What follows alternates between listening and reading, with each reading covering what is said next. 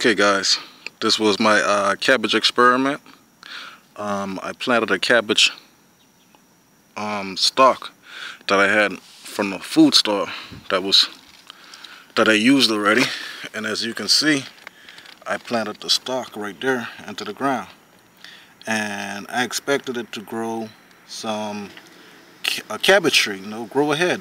I experimented to see what it will do, but as you can see, instead of growing ahead, it grew a few branches. 1, 2, 3, 4, 5, look like 6 branches.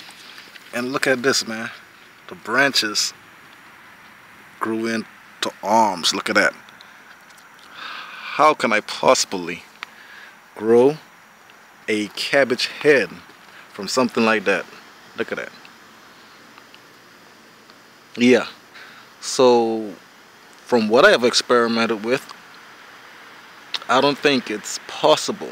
Now, I don't know if anyone else has done it before, but from what I have experimented and from what I have seen from my own experience, is that you cannot grow